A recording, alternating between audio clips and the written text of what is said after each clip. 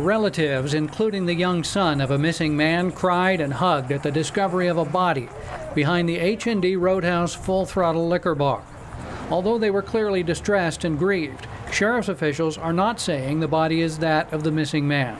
So the possibility is this is the person. We can't make a positive identification at this time. Family members and sheriff's deputies have been searching the area for 2 days since the 46-year-old man was reported missing.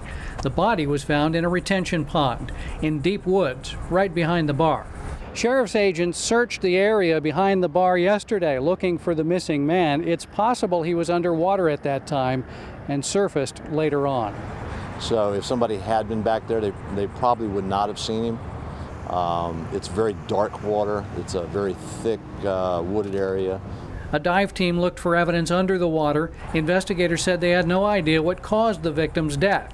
This could be a case of foul play. It could be just an accident. No matter what, investigators are careful to preserve all the evidence they can find, just in case. The missing man's cell phone was left at the bar. On Merritt Island, Dan Billow, WESH 2 News.